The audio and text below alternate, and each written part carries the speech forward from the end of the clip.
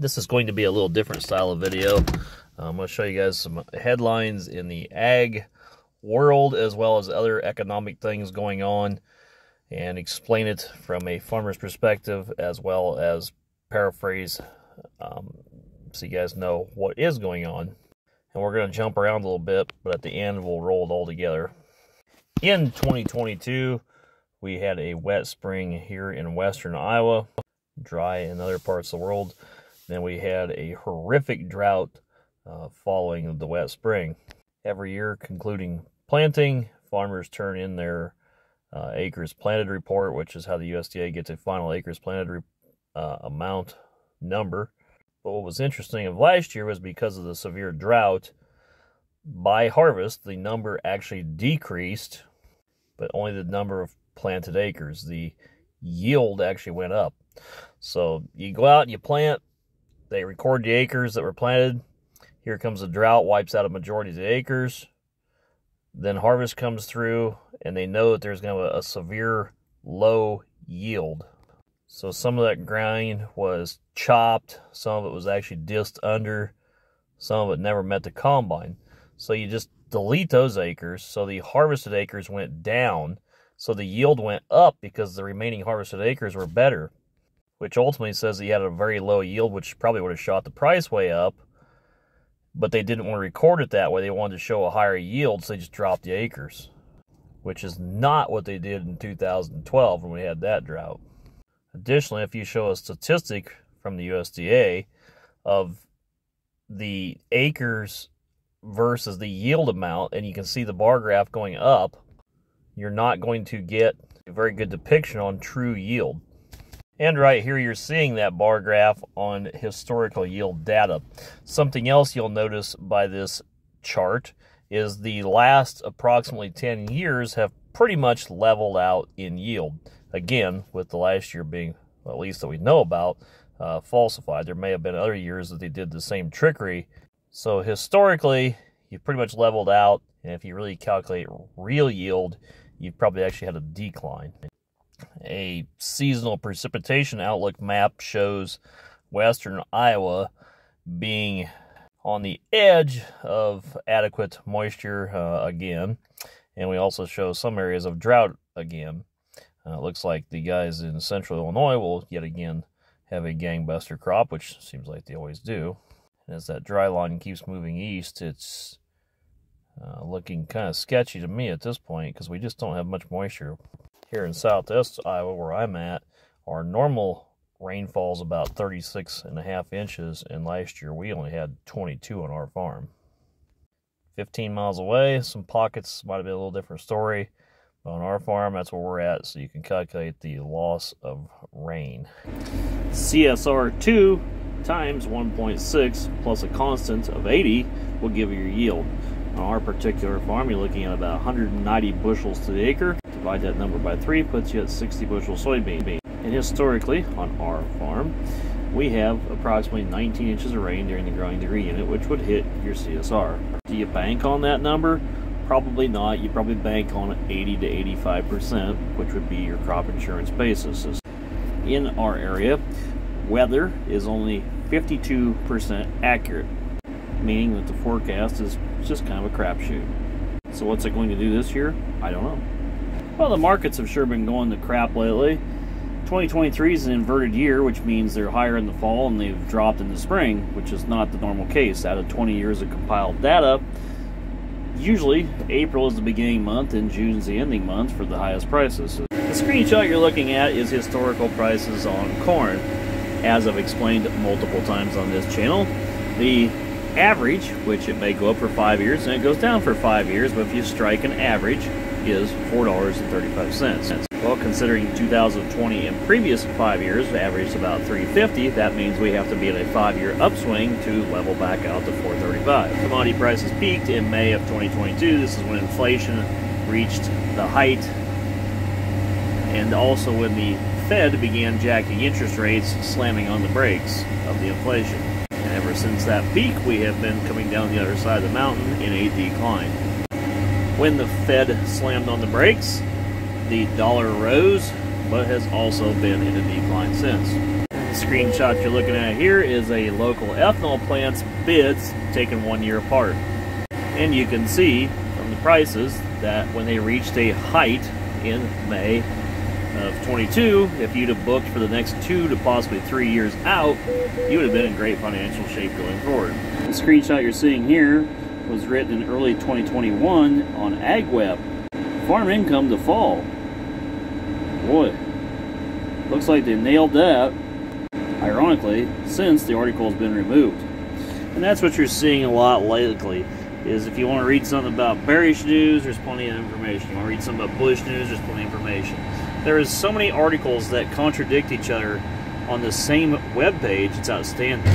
I subscribe to several different grain company websites as well as just general economy websites.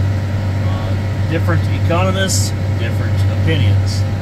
They are very educated people, but at the same time, they probably don't have any better long-range outlook than somebody walking the street. There are certain economists that have made fortunes. Warren Buffett would be an example of that. Right now, you're hearing this big buy gold push, and our dollar is going to devalue, and we're going to lose our reserve currency around the world. I personally don't think we will. I think that the dollar will have its day, but I don't think that day is going to be now. But based on statistics, I do feel that we are losing our worldwide agricultural stance. And in this clip, you're seeing the US dollar index over a 1 year spread, the rise and fall. You can see when they began quantitative tightening, how we rose, but then have since declined. Has it hit a bottom and will it bounce back up? I don't know. But if you strike a line on the top and the bottom, you can clearly see that we rose. It always goes up and down just like grain markets do, or any markets do.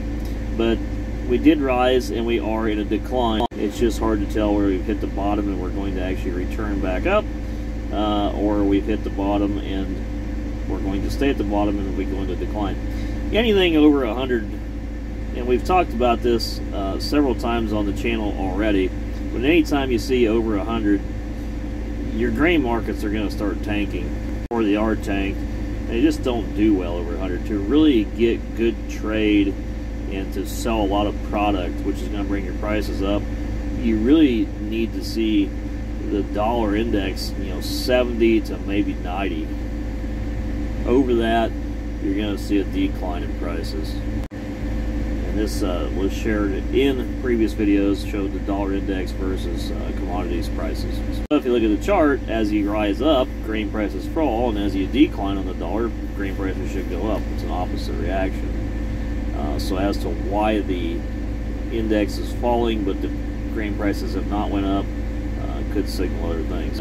Back to the headlines, the debt ceilings, a big discussion occurring right now. Everybody's arguing.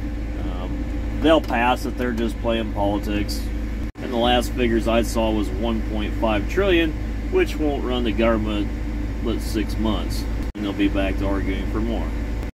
The reason we have such a deficit is because we spend more than we make. How the government makes money is taxes. Well, they're not going to do that, so they're just spending more than they make. But I do feel that debt limit will get raised, which is inflation, and really should, it devalues your currency, but really should help grain prices. Billionaire investor Ray Dalio made this chart showing 4 quadrants. Rising inflation and slow growth would be stagflation, which is what we have been in. Slowing inflation and slowing growth is a deflationary bust, which is likely where we're headed. And deflationary bust is just a fancy word for depression. I personally predict that we'll return to a certain amount of inflation. That's kind of how it's calculated. Inflation during stagflation declines, and it's because the Fed's tightening it up, but then actually it's going to bounce back up a little bit. And I think that's where you're going to see a minimal return to your grain prices here, which is why I still think there's some potential on the highs, which is why I made the videos earlier. I can't say that for certainty, but I still kind of think there's some hope, or at least you'll be able to get maybe $7 corn depending on your local basis levels. Ray Dalio, actually, as he describes his 4 quadrants, he explains during a downturn, deflationary busts, buy bonds. But if you have inflation, buy commodities. So we're going to not have very good prices, or we're going to have really good prices, because that's, you're going to be one of the two quadrants we're in. So hard to say, but that's kind of where you're at, or what can cue you in as to what could be coming. Back to the headlines. Grain sold to China. If anybody's been paying attention to the news lately, you're hearing a lot about China canceling contracts, and they think that they're actually just walking away from contracts. It's really not what it is. What it is, it's basically them playing the futures board. But because of the size and buying power that they have, essentially that's manipulation to our markets, which farmers have a real problem with, as well as our government. Although the USDA and the Federal Reserve, everybody else does the exact same thing to us domestically, and nobody even says anything about it. Basically, right now, we're about the only ones in the world with corn, and over the years, China has been losing their production, corn production, although they have gained in technology on corn. But they're tying up with places like Brazil that are expanding. So really, they should be buying our corn right now. And now, considering the price has bottomed out, I don't know why they wouldn't be.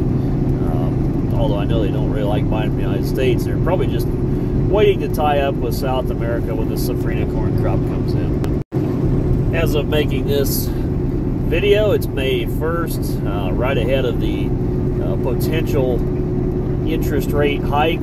I don't believe that they'll raise it, but if they do, I guess I'll say I'm 50-50 on it, but if they do, I'll guarantee it's only the quarter point. And as of making this video, we're about 6 weeks away from the debt ceiling. The Republicans have been wanting to do a lot of budget cuts, except the main budget items, which probably really need to be cut. They'll never get cut. They just pick little tiny shit out to bitch about.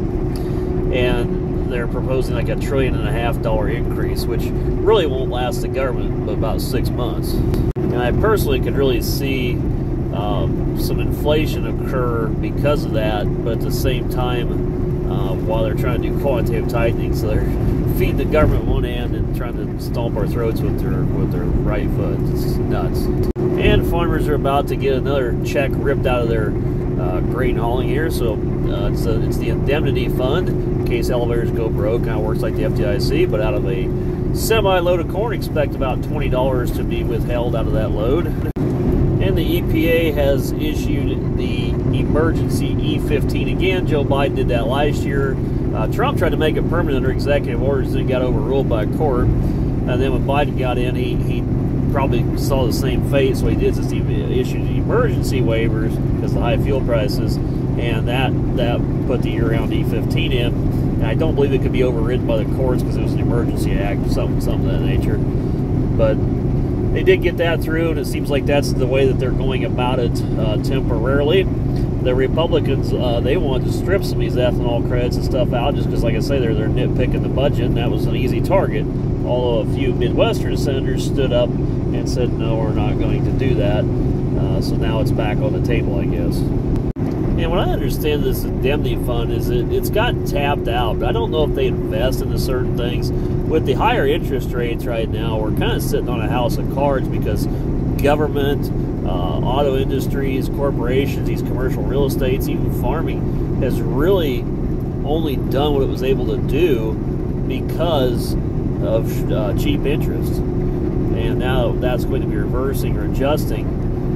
Looks like some things are, well, they say, the Fed's riding the tightrope between the next Great Depression or continued inflation. Going back to the E15 annual ethanol discussion, they've been pushing for this for a while, and so far it just hasn't, you saw Trump do executive orders, you've seen Biden do the emergency things, but so far it just hasn't been pushed through to where it's actually law for year-round. And we thought they were going to get that done this spring, and then the EPA had a ruling where they claimed at the last minute they couldn't get it done, and I heard impending lawsuits because of it, and I don't know where that ever went. But the EPA has now claimed it'll be done and permanent for 2024, which I'm having a hard time telling. Is this another case of the Congress can't do their job, so they're relying on regulatory agencies to do it for them, which is basically dictating law without any representation? Or is this another issue? Maybe they don't want grain prices really going up. I'm just having a difficult time gauging the long-range projections here. I mean, you obviously got a certain group that wants it, and the fact that we're having presidents shove it through, then it just gets murdered there otherwise is just odd. But then again, it shouldn't be surprised because nobody can get anything voted through anymore, and everybody argues and bitches about almost everything. And for that fact, I think presidents get pushed through on the basis that that's going to be the quote-unquote guy who lifts them up out of poverty and rises them to what they've really truly wanted. And Trump, he's going to fight for me. He's going to be the guy who rises me from the ashes. Or Biden's going to take care of us. Well, newsflash, neither one of them are. They're going to take care of themselves first. And despite ethanol being controversial, it's going to be the wave of the future. It's a clean energy. It's needed. I mean, if you want to be a corn farmer and you need to have more domestic use, especially as we maybe lose our world trade status, if you're looking for domestic use, it's in ethanol.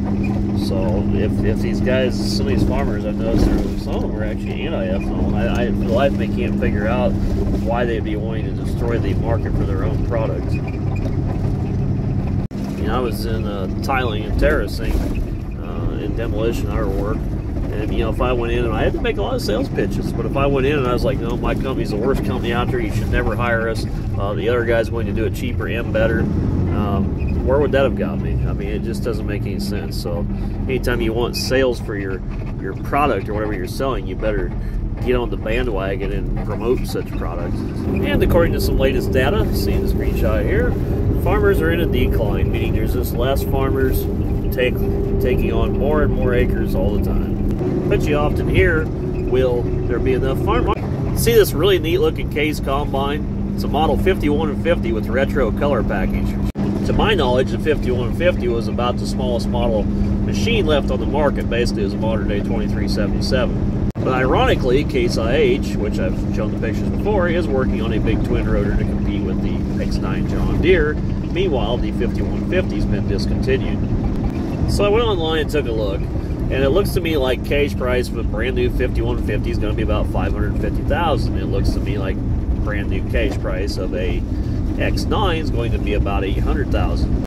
Considering the X9 will probably run 2.5 times more acres, the price is proportionally better on the X9. And in consideration to what they cost versus the size and scale and abilities, it's just no wonder to see that farming's either get bigger or you're dying. You're seeing this all throughout the ag industry. You saw it through John Deere ditching the 6-row planter and the 4-row wides. You're seeing it through the combine sales. You're seeing it on your smaller tractors, no longer available in 2-wheel drive unless you buy a very cheap crap package. We're going bigger, we're going fewer. So as far as being a farmer shortage, I don't think there will be. There's a lot of competition, and with this bigger equipment, it takes way less people to do way more. So it looks to me like we'll just remain competitive, slit each other's throats, work for pennies on the dollar, meanwhile being exploited by the people who are really pulling the puppet strings. Now, you guys, if you've made it this far in the video, and a few of you probably have, and I get very few views on these kind of videos, but for what it's worth, and this is my opinion entirely based off of what I've been watching for data points. So you can either take the advice, find it entertaining, and maybe even if this advice proves accurate, then you can go back and say I've built some credibility. Anyway, I think corn will rally about $1 to $1.50 a bushel, sometimes between May and July. And soybeans, I think sometime maybe, they'll probably be a little later, June, July. I think you're going to see $15.50, $16 soybeans. I have no clue on wheat, just no clue at all. I've heard the crop's terrible. I don't know. I don't do wheat. Sorry, guys. So it's corn and soybeans. I think cattle have peaked, but I do think hogs are going to come up. Again, I'm not a livestock guy. Seems to me that China has some swine flu issues, which probably will limit soybeans a little bit. Could bring some hogs up as they want to import more, but I think as an overall picture, our hogs, our production is going down. And cattle, back to cattle, there was supposed to be an 8,800 head packing facility built. Last I saw it was going to be like Rapid City, South Dakota, and I've Googled this, tried to find information on what's going on with it. But the packers, they got pulled in for congressional hearings, got their butts reamed. All of a sudden, the price went up through the roof. They're going to build this new packing plant, give out all this money from USDA grants to build this new packing plant. And so far, I don't think it's been built. I don't know if somebody has an update. Please tell me. I mean, I'd like to know more about it. But it just seems to me like maybe somebody lined their pockets with government money and nothing's being done. Nothing's being built. And the packers are back to their old crap of screwing over the farmer. As far as agriculture in whole, I've shown on this channel that the average is $4.35 on corn. I've shown the soybean averages. I've shown the decline of farmers. I have shown data for weather points and potential yields. I've shown historical yield data. If you want to group it all together over a 15-year average, it looks to me like farming's going to shit. It's not getting better. It's actually statistically getting worse. And I think you could pretty easily prove that statement if you check the amount of farm debt. And if you want to check farm debt, you're basically seeing that farmers are borrowing against assets to just stay afloat. Which, the long-range picture doesn't look real good. Simply put, farming has been in a long-term decline. But so has a lot of things in America ever since the end of the gold standard. And history has repeated itself many times before. It's the rise and fall of empires. Now, I've had a lot of younger guys come to me on this channel. Some have argued. I also do other forms of social media. Had a guy I went around and around with the other day who finally, and I will say it's ironic how all these guys ghost when I make a point, but I said, if you wanted to start a lawn mowing business, then you could. I could go out and borrow 100% on the mower. I could put fuel in it, maybe hire a worker to help me, run the machine, all sorts of things, and still, at the end of the day, put a couple dollars in my pocket. Now, if I want to go out in Western Iowa, or where I'm at, go buy a farm. I want 100%. I need to buy all the ground. I don't have any money. I just need to buy the ground. I need to buy some equipment. And I need to be able to make a living off this. A bank's going to laugh you out the back door. Unless you have a niche market or something to do besides mainstay commodities, which in our area is really only corn and beans. I have found no other markets. And I did multiple open door invites on all my social media platforms to say, somebody find me another market. Ironically, to date, nobody has. Now, somebody told me to go sell produce. Where the hell do I go sell produce? Do I go ahead and put a store up in the city somewhere and take the produce to that store? Do I can only fill that store up once a year? Do I go to the local Home Depot or Menards parking lot, back into the back stalls with 9 other guys doing that exact same thing until the cops come along and throw you out of there because you're selling produce without a some sort of a license and you're on private property? Do I do that? And if I do these things, am I going to make an average wage of an American, which is, I could tell off the internet, about $55,000 a year. That, I'm sure, is subjective, but that was what a couple different sources came back with, and I would say that that's pretty average. I mean, if you can't make 50 grand a year, you're probably not making a lot of money if you're not making 50 grand a year. I mean, you're probably starving. So I'm going to turn this last part of the video into a rant. I haven't done a rant for a while. If I do a video talking about this tractor or this planter, I make videos based on the item. I may talk about installing like a kit, such as a wiring kit or a how maybe something performs on our farm. Now, if I'm talking about how it worked, then that's my opinion or what I have experienced.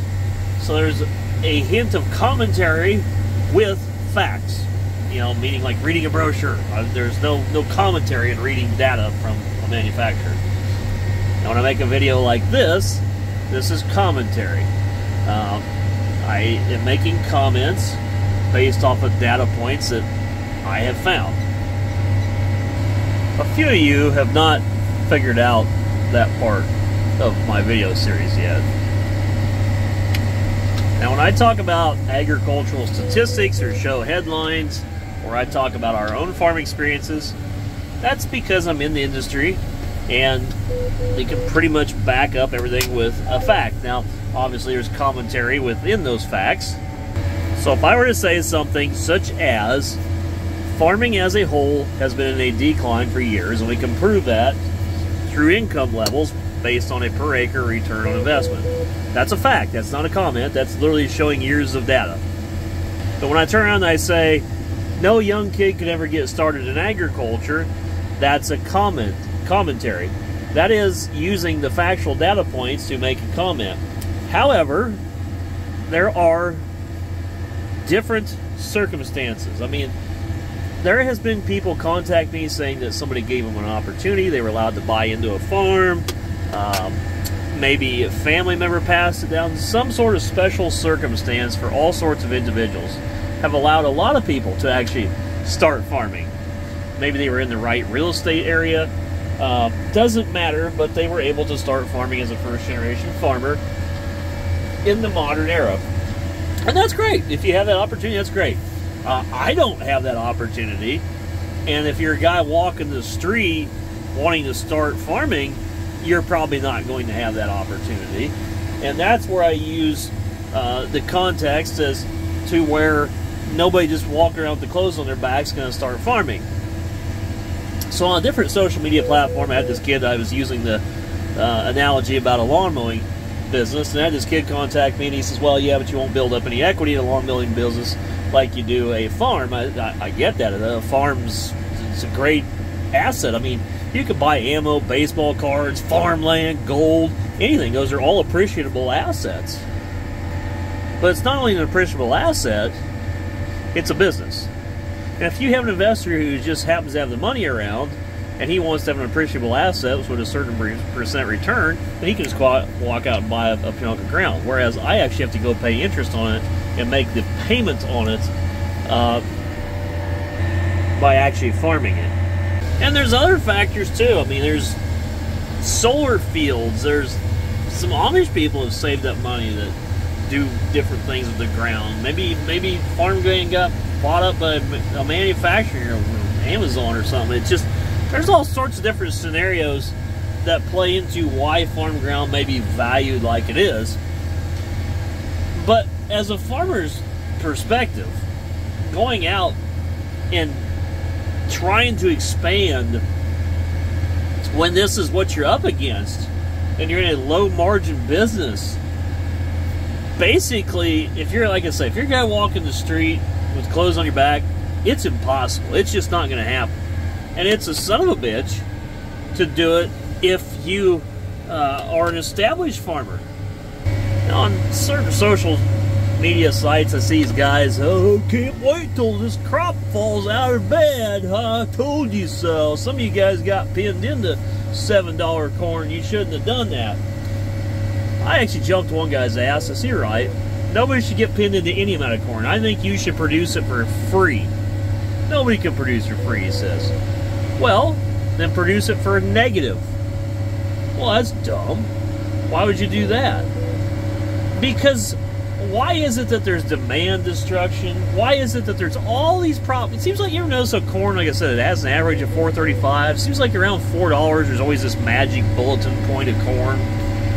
Oh my God, corn hit $7. There's demand destruction. There's just nobody's gonna pay that kind of money for it. You know, it's a problem, and your cost of your groceries is going up because of, you know, these high order commodities. But if it's $4, magically it's okay. It's just like the ethanol thing. Farmers are the worst people to promote their product. I don't find it okay to have $4 corn. I think it should be $6 corn. We should be bitching until we get $6 corn at a bare minimum. The problem with that is everything else would go up and match $6 corn. Then you'd need $8 corn. And if you watched my previous videos, I explained how everything falls commodities up and they level off as commodities fall back down. As a whole, farming is 6.9% profit. However, it's actually 16% because of government subsidies. Now, if you look at any other commodity across the nation, oil, mining, those are about 10% continuous, maybe 12 on the high end, but they're around 10%. So really, grain production is on the lowest end of the totem pole. The only reason we catch up is because of direct government subsidies. Watching everything else go up, but commodities level out, production levels being stagnant, all these things that I've described in this video as well as previous, you are literally watching a wealth gap in front of your eyes. And if you can't see it, then you must be completely blind. Now, a lot of farmers that have Trump flags, and they voted for Trump, big on Trump. Let me ask you guys, I wish somebody would put in the comments, why did you vote for Trump? Why? I mean, what was the incentive of voting for Donald Trump? I'm assuming, I'm just going to go out on a complete limb, I'm assuming that you felt that his political views were in long-term ways going to make the country better, bring everything up, and potentially make your operation more money or give you a better way of life. Would that be accurate? Or did you just vote for him because it was the suit he wore or his hair? Now let me ask you this. Out of the last 75 years, if there's any viewers on here, it's maybe 60 plus years old. Looking at the statistics, the numbers, have you had a job that's kept up with inflation, or have you slipped? Has your quality of life slipped, or has it risen? And if it did rise, how did it rise? Did it rise through education? Did it rise through the fact that your job just naturally paid up that much more? Or are you in agriculture and proportionally per acre, maybe you're farming the exact same acres you were in 1950, somehow you're making more money off that ground? If you could get in a time machine and you could go back to 1999, there was a lot of local jobs in our little town. Our little town's it's like almost a permanent depression. But there was a lot of local jobs, $12.50 an hour down at the co-op. A lot of kids I know would get a job after high school, $10 to $12 an hour, and it wasn't great. But you know what? $12.50 an hour would get you a house. Maybe not the newest or the best, but it'd get you a house. And you could buy a pickup off it.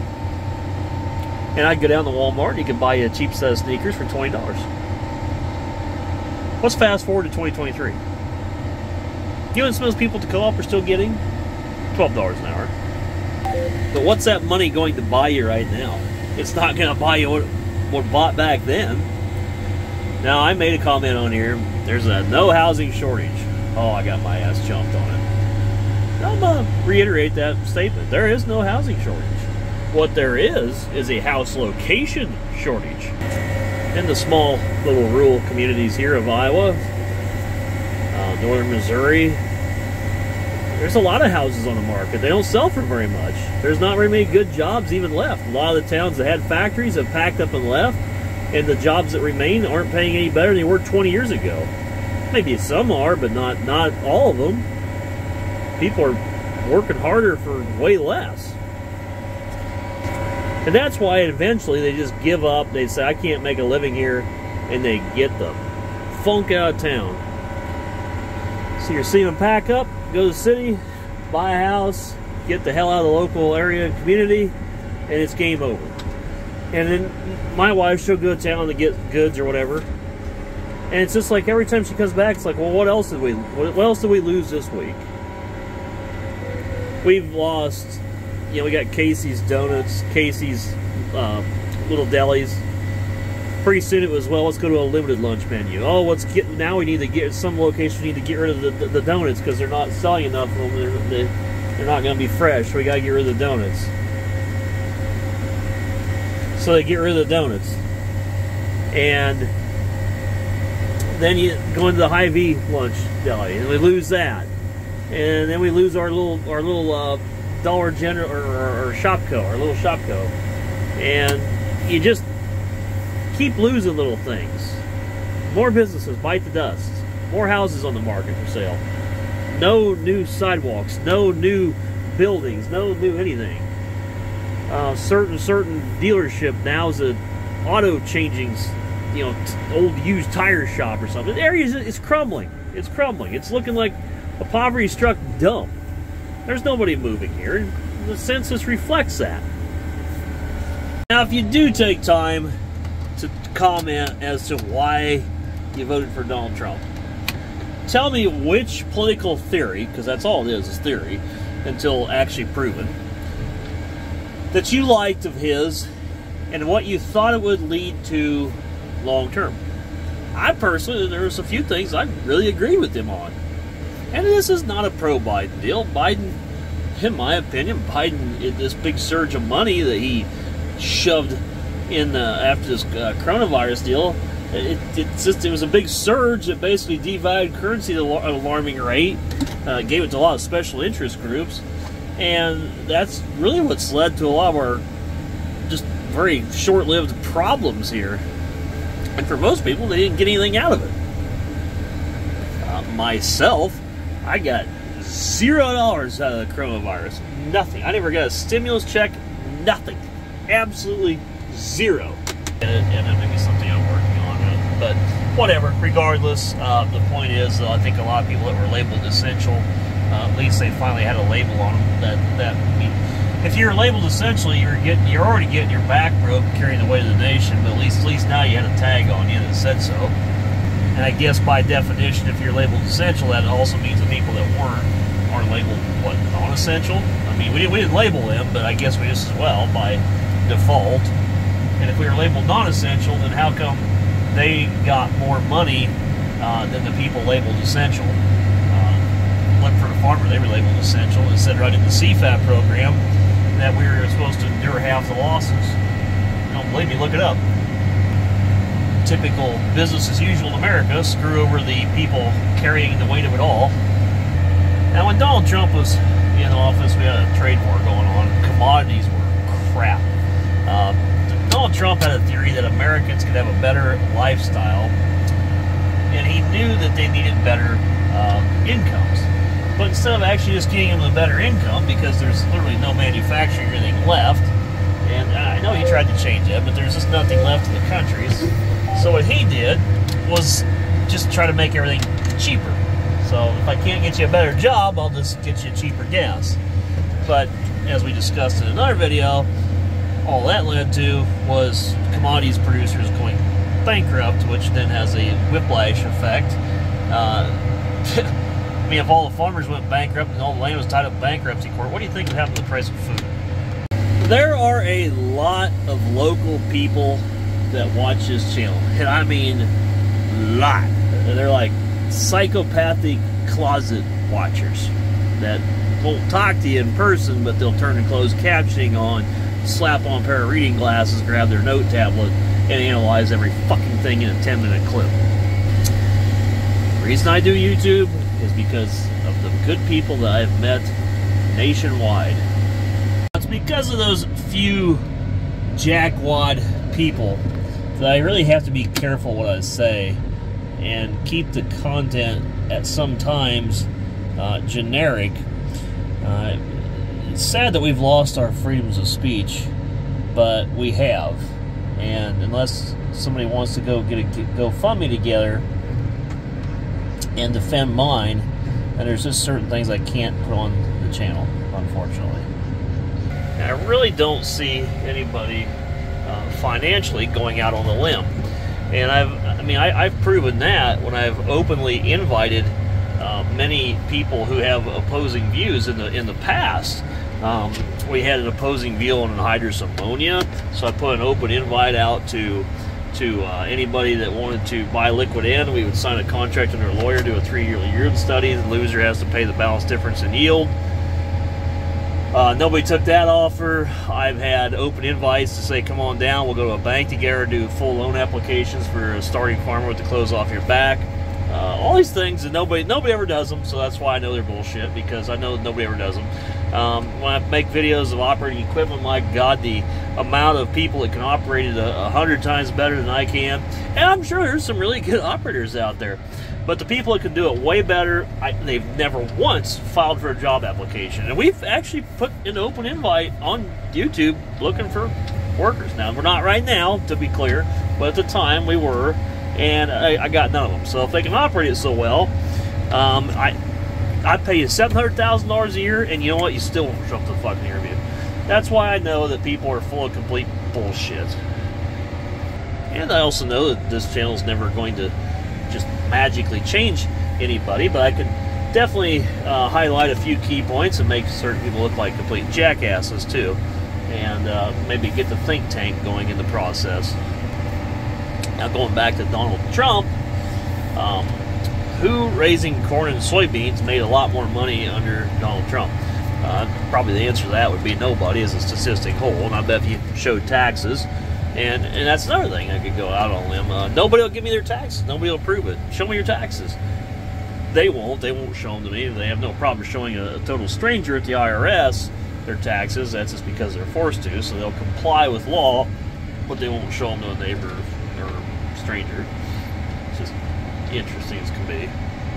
And additionally, we have some guys in the area and some of these guys, I really like the guys, but they get a lot of land, family and connections, so they're almost in like a constant inflated rate of gain, and it's a volume business, so they're probably doing pretty well with things. I mean, proportionally not doing worth of shit, because I mean, we can prove it through the numbers, but as far as volume-wise, they're doing tremendously well. So certain other businesses or certain things to get into that I'm not able to personally get, or somebody walking the street with clothes on their back's not going to be able to get into, they're not going to have any opportunity, but maybe this other person's got plenty of opportunities, so they're going to have a different viewpoint than what I or the person walking the street would. So that's just like somebody getting paid $100 an hour and really not giving a flying fuck about the guy making $5 an hour. Not so much on YouTube, but in our local area, there's been a controversial wind turbine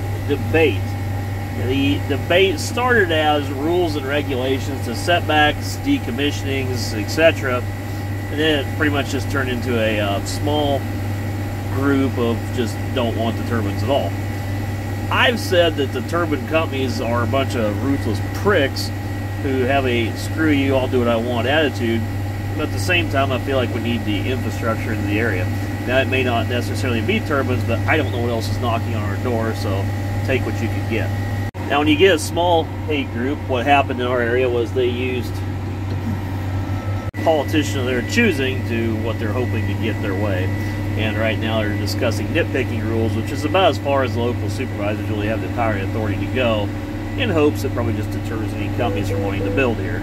And you can see the turbines from our farm, they're about 18 miles, 15 miles away. And the wind farm is sizable. You can see quite a few turbines all blink at night. Doesn't really bother me at all. Now, a lot of these people get very wound up on social media about these wind turbines, so I've been a little bit retaliatory towards them. And it's a cliche, but a lot of these people that are anti-turbine, there's a dumpy house, the electric fence strapped to the side of the house, pile of tin, maybe a junk car, a blue tarp on the roof to keep the water out, and a big giant-ass Donald Trump flag out front. If that is, in fact, the correct analogy, Donald Trump said that he wanted to bring back manufacturing in the United States. He wanted to restore the United States to its former glory, rise these people from the ashes. So all of a sudden, if you took a small town where everything's dying and going away, and we reversed it to its former glory of manufacturing plants, this and that, then that goes back to like that 8,800 head per day processing plant, which, the best I can tell, nobody wants it around. This not in my backyard mentality has completely taken everything over. Well, we won't build the turbines, we'll just build a hydroelectric dam instead. Oh, by the way, your property is going to get flooded, and you have to pack up and move to the eminent domain. Bitch and whine about the eminent domain. Bitch and whine about the wires in the power grid coming from the plant. bitch and whine about turbines being stuck on properties, bitch and whine about a processing plant that would stink up the town and draw in a certain group of Mexicans. And at the same time, if some of these Republicans, they bitch and whine about the welfare state. Well, a lot of day labor jobs are not glamorous, and a lot of labor type jobs they're dirty. I mean, go work at a processing plant for cattle. It's not going to be some clean thing to the town. No.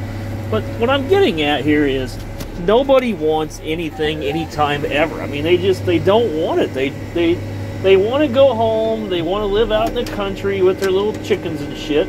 But at the same time, they'd really like to have about $75,000 a year base level income.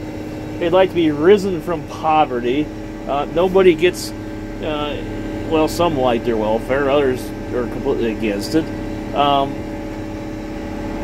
They want, their grocery store stocked, but they don't really want to see all the things that come with it. You have to have an energy source. You have to have a certain dirty amount of sources to have all these things, If I don't want a packing plant, I mean, somewhere somebody's going to get it. Then they want to bitch that China's got it all.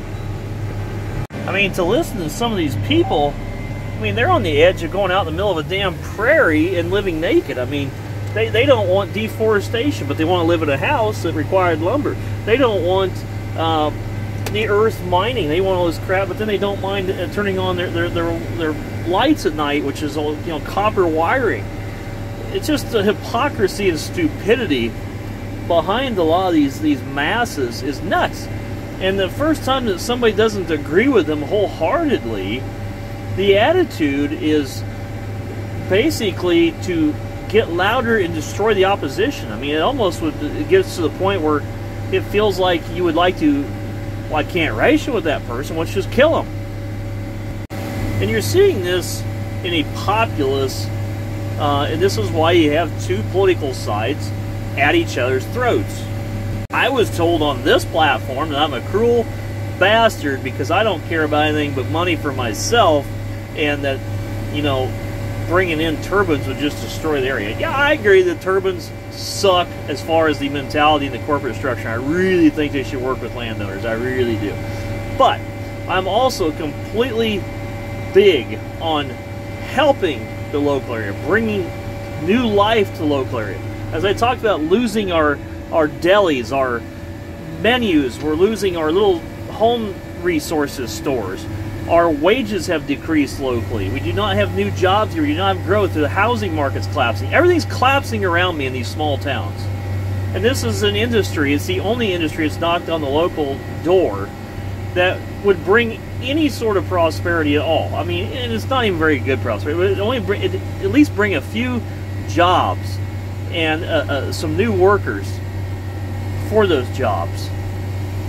And it's just, people want to tear it down, but just like I said, at the same time, they want everything, but then they don't want to see anything. They don't want to have anything at all in their lives or associate with it all, or don't want any part of it, because I don't know. The mentality behooves me. It just, if the interstate was wanting to come through the center of our farm, and it was going to be for the betterment of mankind, it was going to totally make me have to drive miles around to get to an access the backside of the farm that I used to be able to get to, I probably wouldn't like it. But considering how much better it is for mankind, I would accept it. And I just wonder if I was Donald Trump and I could explain this to these certain select group of people, and how we need to have these things to grow our nation, power our nation. I wonder if they'd accept it differently. I don't know. Maybe not. Maybe they'd still hate them. And I just wonder if that would give them a different outlook on the particular politician. We're seeing all sorts of these jobs in America. They're gone. Manufacturing's gone. Making shit's what makes a country. That's what manufacturing. I mean, any production's what makes a country powerful. And that's how we won World War II. We could produce. We've lost 70,000 factories. I mean, hell, now, like I said, we're losing our lunch menu. Tired of losing. I mean, we need to start winning. And hell, that was told Trump's own phrase right there. But if you want to start winning, you're going to have to start accepting things.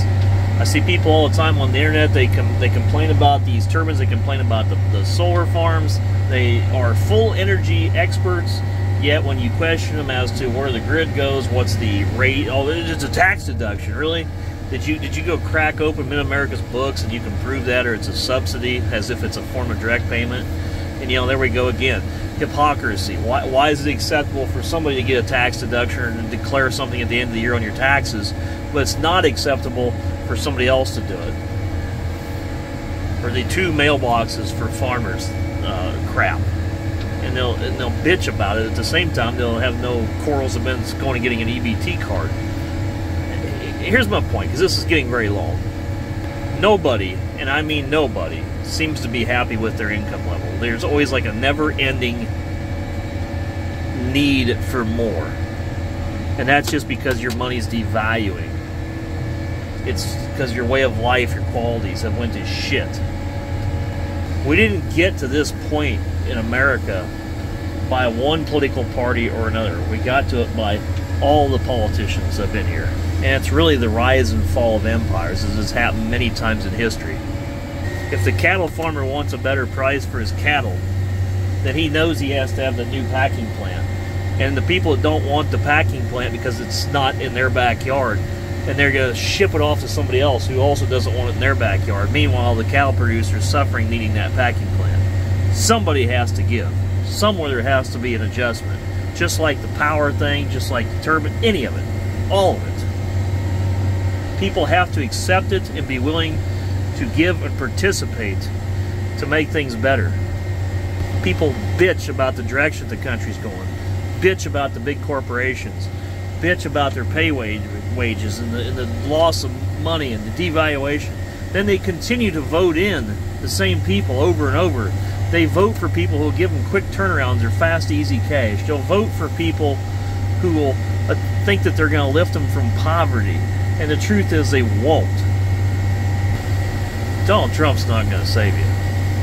I'm not going to save you. But collectively, with the right attitude, people could turn the country around. They could save themselves. As for some of these farmers who don't want something on their ground because they're content with their income levels, why are you content with your income levels? There's no need to want more. But how come some of these people are the exact same people that don't want anymore or don't seem like they care anymore are also some of the ones to turn around and bitch about the cost of goods and services? I'm not trying to be an asshole by making this video. I'm trying to just lay it out there that until a large mentality change occurs, the country as a whole is not going to get any better. It's just not. The thought process, the attitude, the lack of, it just seems to me like it's going to get a lot worse. And I think we're proving that through the statistics I've shared here right in agriculture. Now, when I was looking at these turbines and saying, okay, if we ever had some on our farm, I'm just looking at it for a loss of revenue increase. I've shown how incomes once were, and in previous videos, and to where they are now. And if you could add something to that ground at another production level, then you would ultimately be restoring your former glory just by something. It's evolution. And if you don't want them at all, hey, that's fine. But then you have really no rights to complain at all about what you're going to get. And the people that are just at each other's throats squabbling, and one person, I'm going to vote Democratic, well, I'm going to vote Republican, basically just cancel each other out. It's not going anywhere. I mean, you ever notice how these elections are like 51 to 52%? I mean, it's a dead split. If you really had a candidate that gave a shit about the populace and really wanted to work it out, don't you think it'd be like 70-30? Personally, I'm not for either side. I'm for people that'll get results and people that'll give the general public the best bang for their buck, whether it's something you may want or not want, but in the long run, it's how it affects the majority of the people. And if you can balance all sectors of the economy so everybody has a slice of the pie and do it ethically, then you're a true winner. So far, we have not seen that with hardly any of the politicians. people that's watching this channel, you know, maybe think about that and wonder, you know, if you're doing the right thing for your neighbor. Maybe you're just pissed your neighbor off and they hate you because of what your actions are. Or maybe you don't care at all about them.